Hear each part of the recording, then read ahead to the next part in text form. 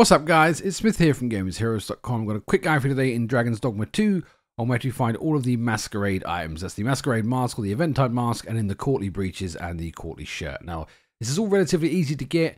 The courtly breeches, so this is the courtly tunic here, and then the courtly breeches here. There's a few sets of these. They're not just found in one place, but the quickest way to find them is just head to this location here. The watch heads home. There's 2 chests inside the house. You'll find it there.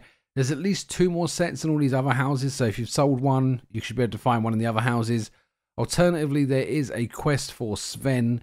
So when you first come in, you'll meet an urchin. When you first enter the Vernworth capital for the first time, you'll meet an urchin. Come to the market square a bit later. His name's Sven. He'll get a bunch of quests for you. When you finish one of the quests, you'll get the courtly set there as well.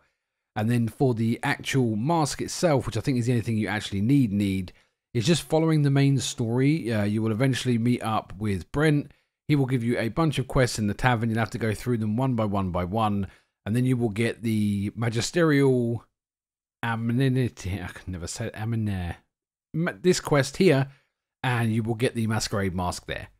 So guys, nice and quick, nice and easy. Get what you need to get back to the game. If we helped you out today, do like, subscribe, we do appreciate it. And I'll see you in the next one.